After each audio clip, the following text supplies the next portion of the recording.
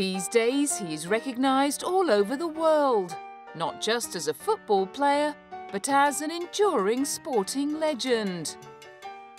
Pele's amazing exploits on the soccer pitch earned him the nickname the King and secured his status as a living icon in his native country of Brazil.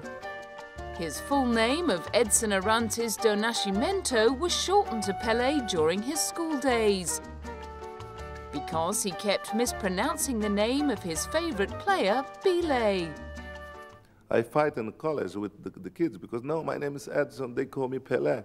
I got 2 days suspended in the school. Then everybody in school, all the kids started calling me Pele. I hate that time. Today I love, of course.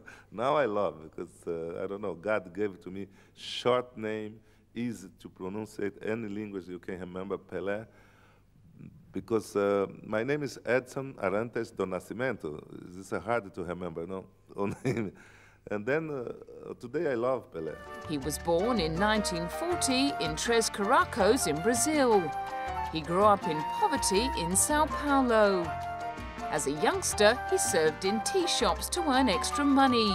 But before long, his talent was recognized by manager Waldemar de Brito, who took him to Santos Football Club for a tryout and told directors he would be the greatest football player in the world. Pele made his debut for Santos in 1956. By the next season, he was given a starting place in the first team and became the league's top scorer at the age of just 16. He continued to amaze fans with his unrivaled ability as a forward, racking up an incredible tally of 66 goals in one season. I had a lot of accommodation, Real Madrid. I also had at that time, I was invited to be, shareholder from the Fiat, to come to play in Italy. And then that time I didn't understand well the business situation. I said, no. I told to Mr. Agnelli, no, I'm going to stay in Santos. I didn't want to come. During his career at Santos, he scored 589 goals from 605 appearances over 19 seasons at the club.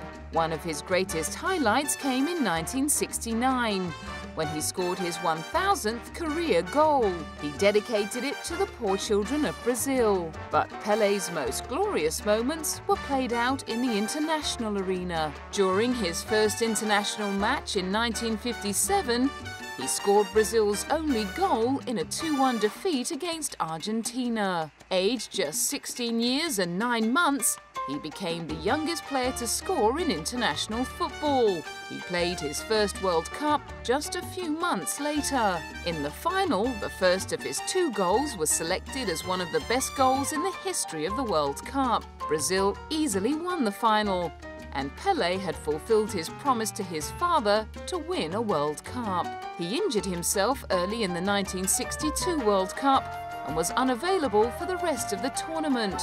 Although Brazil won the cup again, Pele missed out on receiving a medal. After failing in 1966, Pele lined up for Brazil again at the 1970 World Cup. They prevailed 1-0 in a spectacular game against England before eventually beating Italy in the final and giving Pele his second World Cup medal.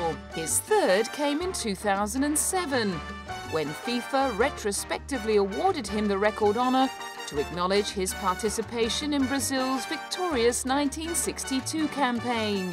But back in 1970, his World Cup career was coming to an end. Olha, o seguinte, eu acho que a gente deve saber quando parar, né?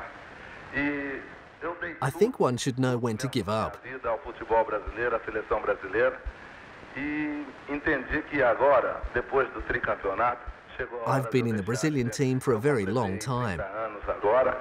Não alcançaria chegar a outra Copa do Mundo, que é em 74 na Alemanha. I've just turned 30, and I would never make the World Cup in Munich in 1972. Oportunidade da seleção brasileira a criar, a preparar jogador para a minha posição. I think if I was on the field, I'd be taking the place of someone who could be doing well for himself. Pode ser útil na seleção brasileira.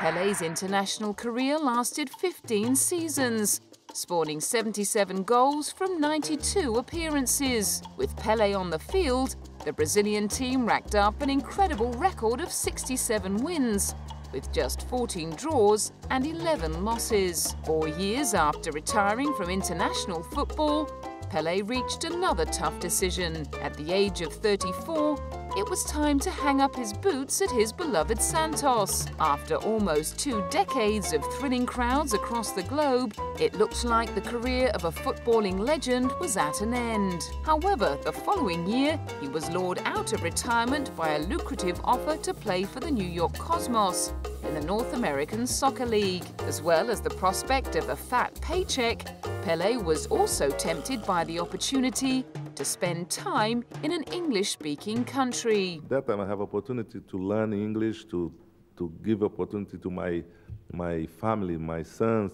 my daughter to study English. Then I moved to the United States because of those proposals, but not only because Cosmo paid me a little bit more than Santos. Pele's transfer to the Cosmos immediately sparked interest in the sport in the United States. Though well past his prime, he was the league's star attraction. In 1977, he ended his career with an exhibition match between the Cosmos and Santos, in which he played one half for each side. It was an emotional but contented farewell. I feel very, very, very sorry because I love soccer. And it's like a part of my life I lost. But it's very important when you stop in good shape, when you can't stop in good shape. Of course, I'm gonna miss a lot. And no doubt football would miss the player who made history at Santos and brought awareness of the so-called beautiful game to the US.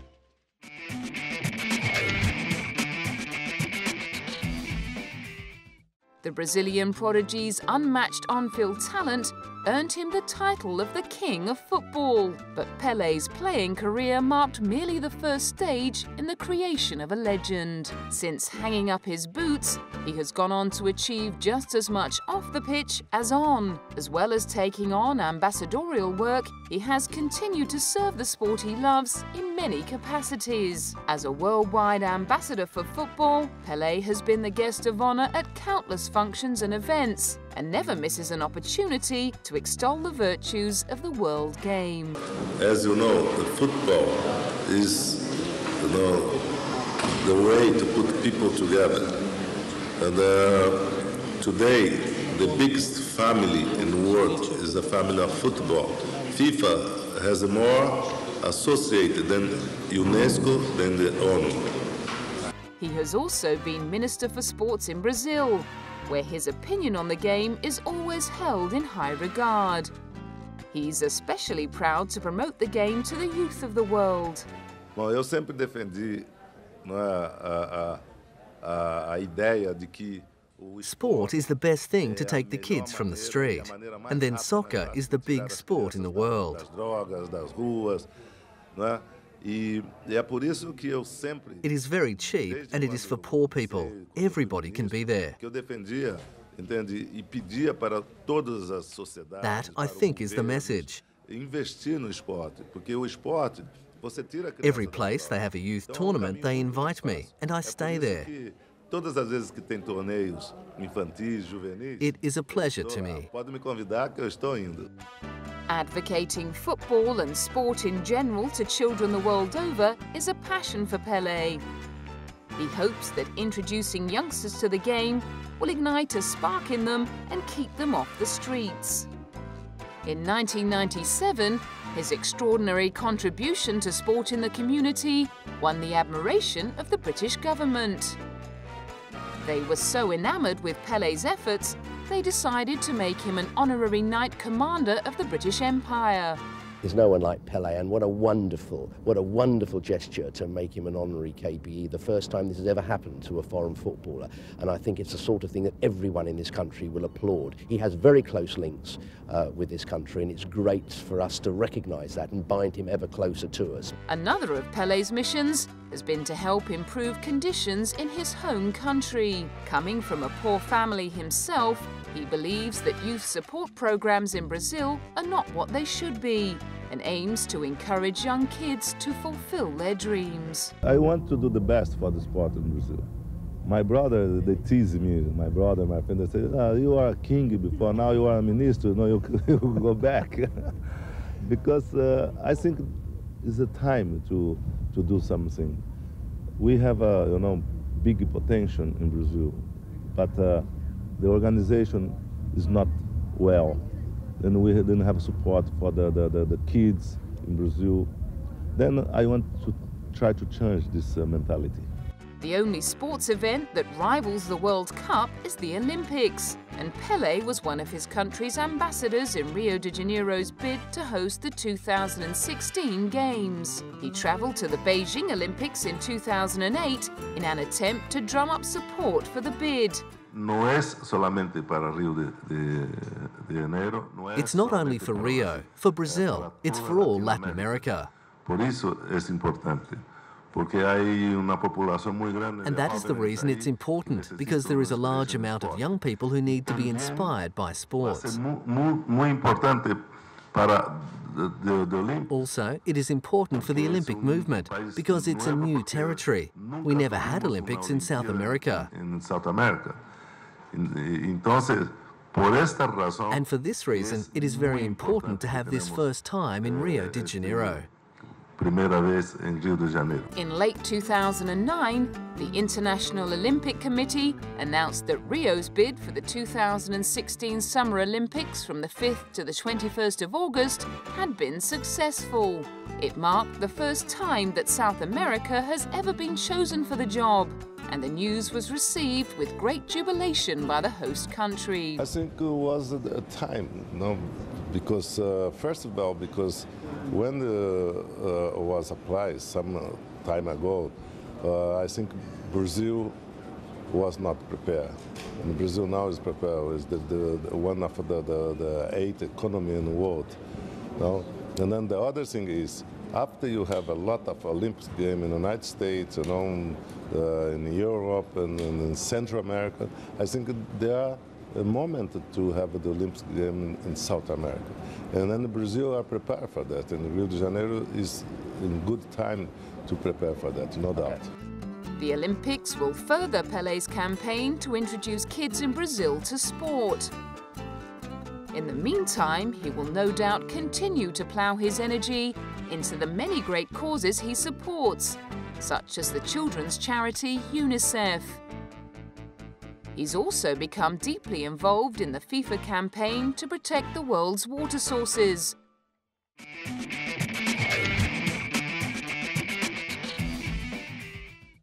Since retiring as a player, the King of Football has been busier than ever, which may account for the fact that it took him almost 30 years to put his incredible rags to riches story down on paper.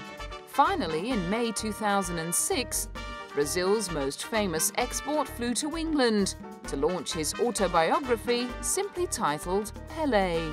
At London's Virgin Megastore, he was met by hundreds of adoring fans, who were treated to a book signing with a difference.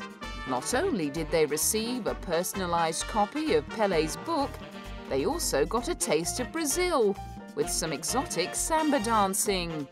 As he signed autographs and posed for photos, Pele was humbled by the milestone occasion. Yeah, this is a gift for God, because the young kids, they are here. They want to know about Pele, they want to know the life about Pele. Then I live to them, some experience of my life. This is what I can do, give it back to them, everything who I get from those beautiful people.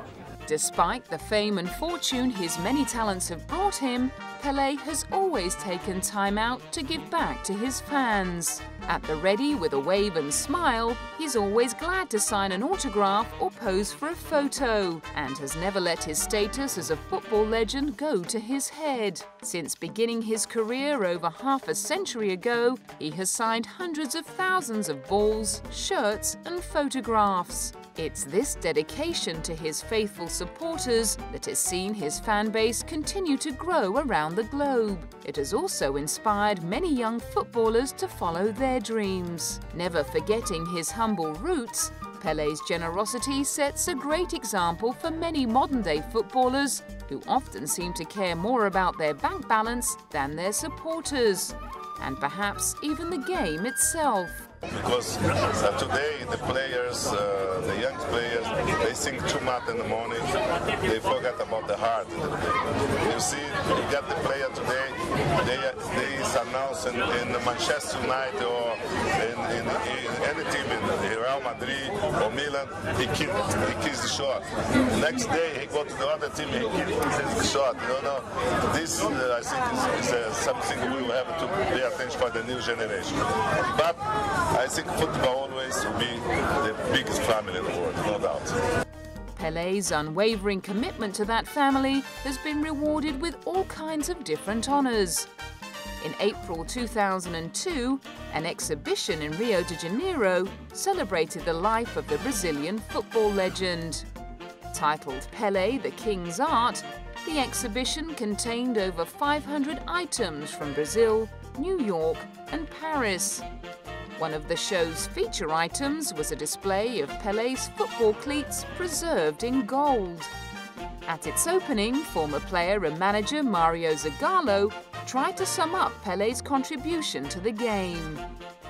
In fact, Pele represented everything in soccer because of what he has done on the pitch. Mario Zagallo played with Pele in the 1958 and 1962 World Cups and served as manager when his former teammate led Brazil to the third world title in 1970. The exhibition also included a shoe shine box made from fish skeletons. I think that from the shoe shine box to now, God gave me this opportunity to be an example for children. From there, we can be a Pele and we'll have many Pelés, if it's God's will, here in Brazil. 6 years later, another exhibition in Rio brought together exclusive photos, objects and videos from Pele's personal collection, many of which had never been publicly shown. The most wonderful thing in this museum is that we now have everything registered.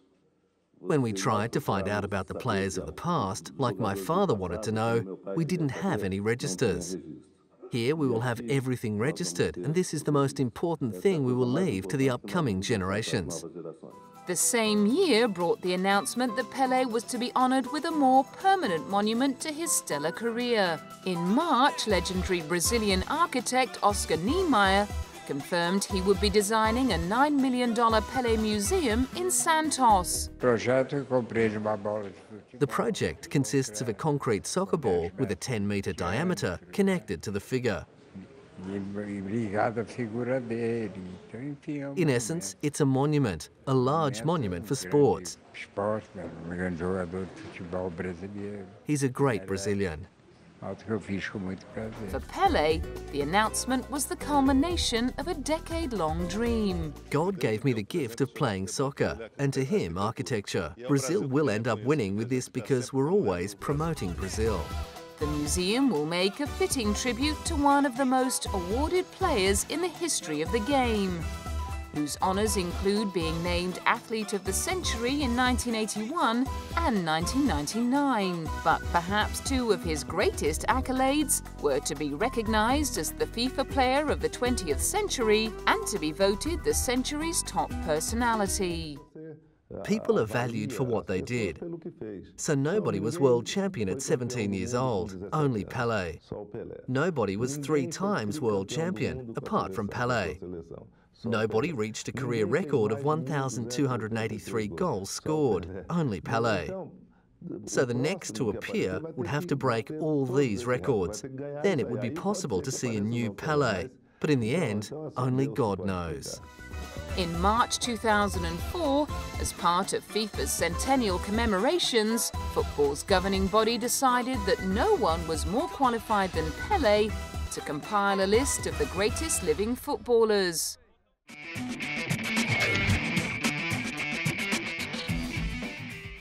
In between all of his other commitments, Pele has also had to find the time to devote to his family life. Back in 1966, he married his first wife, Rosemary, with whom he had 3 children, Kelly Christina, Edson, also known as Edinho, and Jennifer.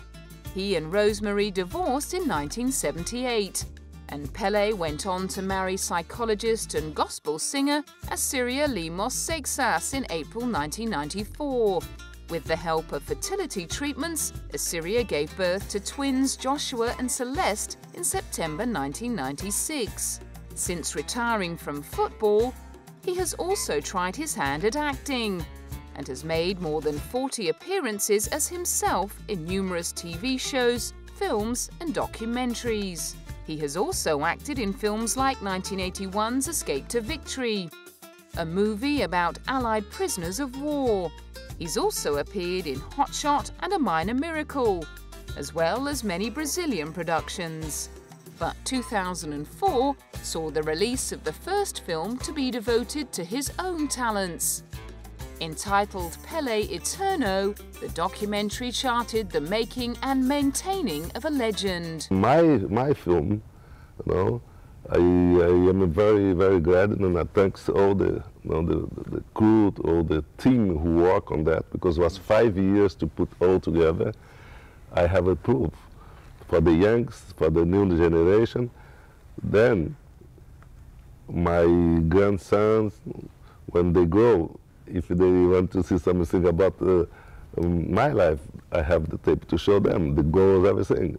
This the reason I call the Bible of Pele. Directed by Anibal Masseni, the documentary tells the life of the player through the eyes of his family and former teammates. It includes historic footage of some of the 1,283 goals Pele scored throughout the course of his 22-year career. It's a film who everyone can see, you know, because it's a film for sport, for the family. You have emotion, you know. You have a lot of material to produce a film. And I don't know why until now they didn't discover that. But now, for example, my life, you know, I am very proud to be here in Cannes because this is to talk about my life. It is a film about my life. The film introduced him to a new generation of fans, allowing Pele to pass on an important message. I think this message for the youngsters, you know, for the new generation, is the message of the winner, the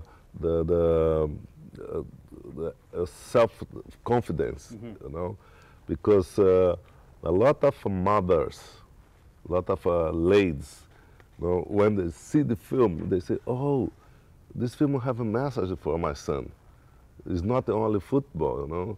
They have a lot of you know, emotion in the film about my family, you know.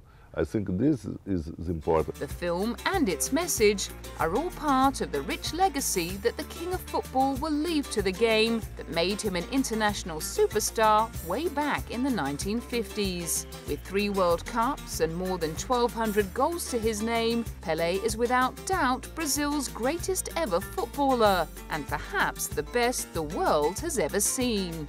For many, his brilliance on the pitch and his generosity away from it will never be surpassed.